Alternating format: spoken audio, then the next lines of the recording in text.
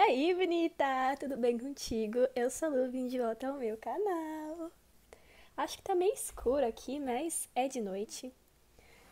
Hoje é domingo e essa semana eu gravei pra vocês um vídeo de 24 horas comigo na faculdade de medicina. Na verdade, são 24 horas comigo do meu dia mesmo, mas foi um dia que eu estudei das 8 até as 20. Então foram aí 12 horas que eu fiquei na função da faculdade, por isso que eu achei legal gravar. Esse vídeo, eu não consegui fazer esse vídeo falando do jeito que eu queria, então o vídeo vai ser narrado, mas acho que vai ficar bem legal pra vocês verem. Tem bastante ceninhas engraçadas, filme bastante coisa, acho que vai ser bem legal. Antes de começar, eu não vou te pedir isso no final. Por favor, desce rapidinho aí, deixa o like, se inscreve no canal se tu chegou de paraquedas, porque isso é muito importante pra mim. Então é isso, aproveite o vídeo, pegue sua pipoquinha, vem papiar comigo nos comentários, que eu adoro falar com vocês. Um beijo e bom vídeo. Oi, bonita! Cheguei com a gravação da narração. Tudo bem com vocês? Agora sim a gente tem um pouquinho mais de tempo pra conversar. Esse dia aí é quinta-feira, final de tarde, depois que eu cheguei da faculdade. Eu tinha que fazer bastante coisa, na verdade, estava acumulada.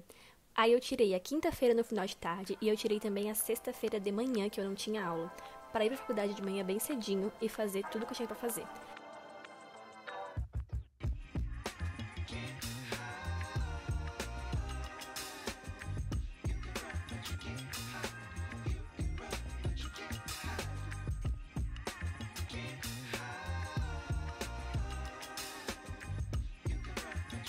Depois eu só desliguei e fui naná. Então, boa noite, galera.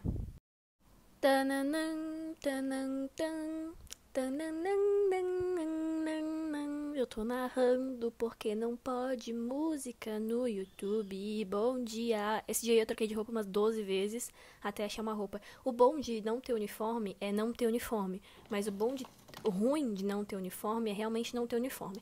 Enfim, fiz japinha, fui colocar minhas marmitinhas aí pra levar. Eu coloco um gelo embaixo que molha totalmente a minha bolsa, minha calça, minha cadeira e o chão, mas mantém minha comida fresquinha. Aí eu escolhi umas bolachas, enfiei na bolsa também, porque a gente tem fome o dia inteiro. Eu pareço um rato na faculdade. A cada 5 minutos que a gente tem parada, eu tô a fim de comer alguma coisa. Eu acho que eu uso muito meu cérebro e ele gasta energia, então a gente come, né?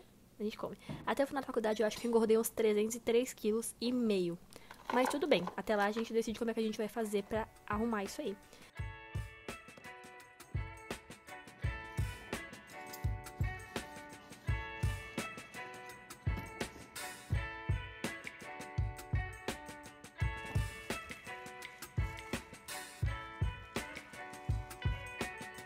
Fiz um cafezinho da manhã pra começar os trabalhos. Esse aí é um pãozinho que a gente compra congelado, muito gostoso. Até fiquei em dúvida se eu levava 3 ou se eu levava 2. Enfim, arrumei minhas coisas. Eu tava ranhenta, mas assim, ranhenta nesse dia. Eu levei um papel higiênico, um rolo de papel higiênico pro carro, porque daí eu fiquei assoando meu nariz a viagem inteira. Olha lá, olha a minha cara de ranhenta. Eu acho que a rinite acordou meio ruim, assim. E fomos pro carro, fui me maquiar, levei uma bolsinha porque não deu tempo, eu acordei meio atrasada. E fui me maquiar no carro. Minha mamãezinha linda tava me levando nesse dia e eu comecei com 2 corretivozinhos aí. Vamos pro momento blogueira? Eu adoro fazer isso. 2 corretivos da Maybelline, eu acho que é, se não for, perdão. Minhas caras e bocas, eu passo 2 por quê? Porque não tem meu tom. Daí eu passo um mais claro e um mais escuro, entendeu? Mas é isso aí. Aí eu tô passando os corretivos. Tô delicada, graças a Deus. Meu Deus do céu. Minha mãe falando que era na direita. Aí eu falei, não, é na esquerda. E era na esquerda. Olha a minha cara, vagabunda. Tipo, eu tava certa.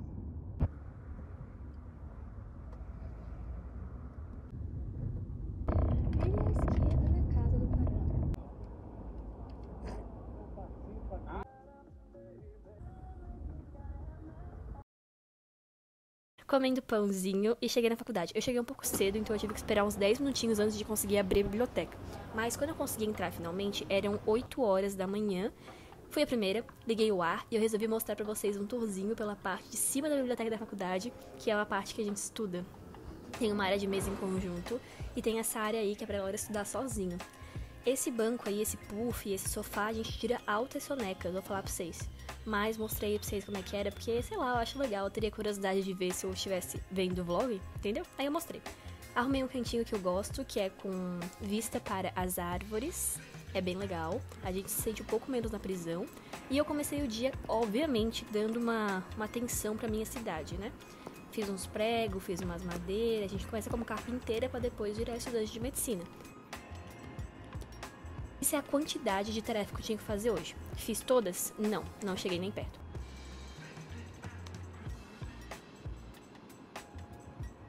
Um artigo em inglês que a gente tinha que ler. E eu penei tanto. Se tu prestar bem atenção nessa timelapse aí, eu acho que tu vai ver eu bocejando no mínimo 12 vezes. Se alguém quiser contar e pôr nos comentários.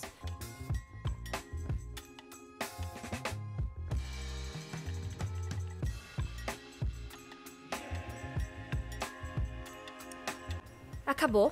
A gente foi pra outra mesa porque uma amiga minha chegou pra estudar comigo. Baixei um livro de 203 milhões de megas, que é esse de histologia, e fui terminar, no caso não terminei, mas fui continuar a estudar a tecido epitelial.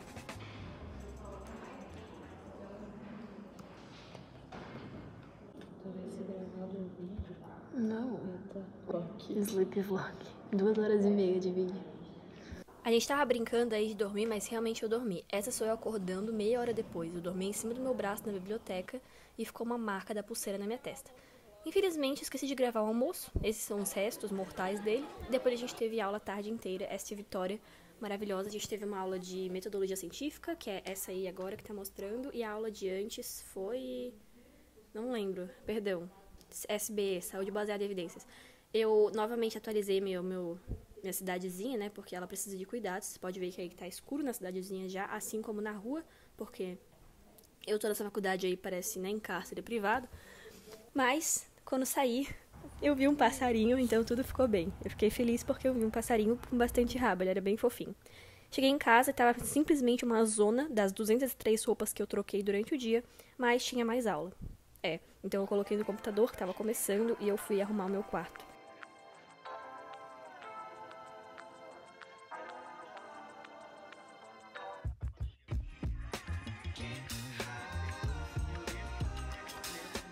Mais uma timelapse, esse vídeo só tem timelapse e eu falando besteira no fundo. Inclusive, se vocês enjoarem da minha voz, favor comentar nos comentários, que eu vou fazer questão de falar um pouco mais no próximo.